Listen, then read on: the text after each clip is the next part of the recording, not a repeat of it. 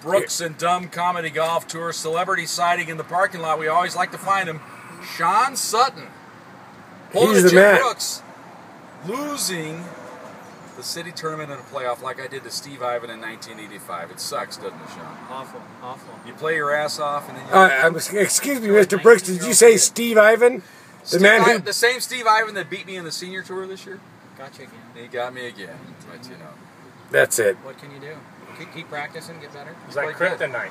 You play good. You know, you'll get it next year. Brooks, kryptonite. You know, next year I'm going to work out a little bit, though. I'm going to run.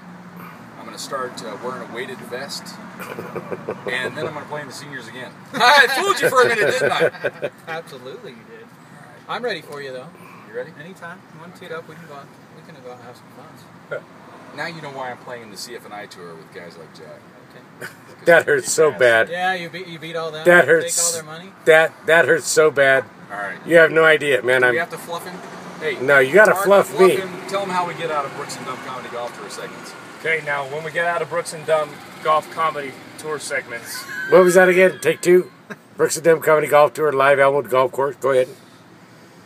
What do you say?